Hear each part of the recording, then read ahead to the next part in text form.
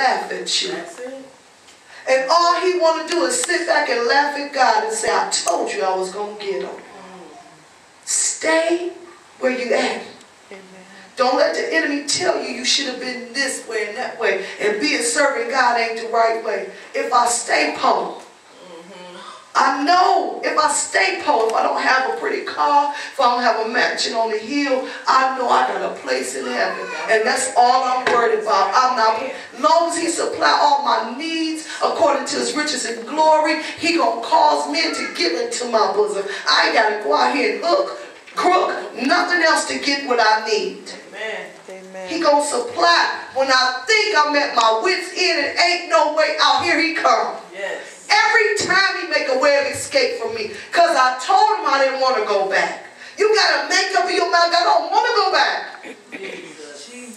I told him, I don't want no parts of that. And because I said he's keeping me in spite of all hell breaking loose, I will not be moved. Y'all got to get that. Get that.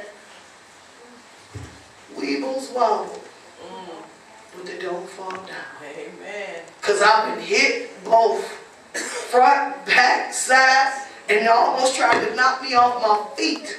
But God always pulled me back up. Y'all got to get this. Amen.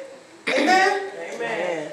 When your family coming up against you, when your job coming up against you, when the boss coming up against you, when the co-workers coming up against you, when the church coming up against you, when the church folks, you got to be able to say, God, but you know what? I'm standing. Yes. Because it's only a what? A test. That's all. Amen? May the Lord watch.